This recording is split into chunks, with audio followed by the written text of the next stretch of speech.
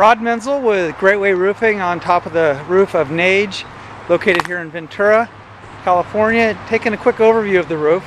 First of all, it's a cap sheet roof system, and the first thing that obviously comes to mind is the amount of debris on this roof. This roof really, regardless of what you do, is going to require maintenance, which requires cleaning this roof off because of this pine tree here and the sycamore over there. So that's going to be probably the most important factor. Taking a quick look at the drains. These drains can get clogged up pretty quick because of that debris, but once again, I think it's recommended doing that. Good drains though, and parapet walls. Everything else is good. This is a great candidate for a fluid applied acrylic roof system. It's the new Energy Star acrylic roof system, and I'll explain how that system works. A fluid applied acrylic roof system, basically what we're going to do is we're going to put up emulsion, polyester fabric for a one-ply system, and if you want to do a two-ply system, you add more emulsion and a polyester fabric.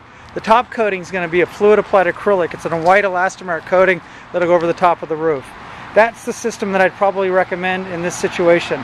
The equipment screen, in my opinion, this equipment screen is a tremendous leak source, because what happens is the wood absorbs water and it goes underneath the mastic material right there and into the inside the building there. So I think what needs to be done is I would just recommend demoing this out completely, remove it, and then if necessary install a new one. Here's an example of why I think we could just get rid of the equipment screen. The equipment screen over there on this other building is no longer in use. It just fell apart.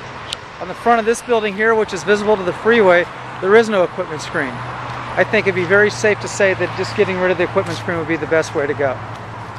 And as you can see, it's definitely damaged and there's really no need for it. Let's take a quick look at the air conditioning units.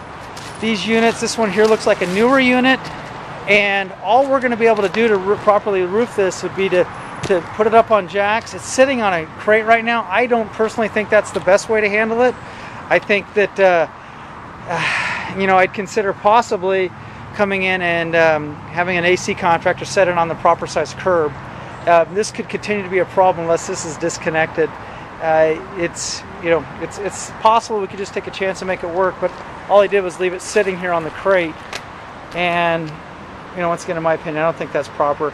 The water flows from here down through there and it dams up here at these 4x4s. So once again, I really think that'd be a good idea.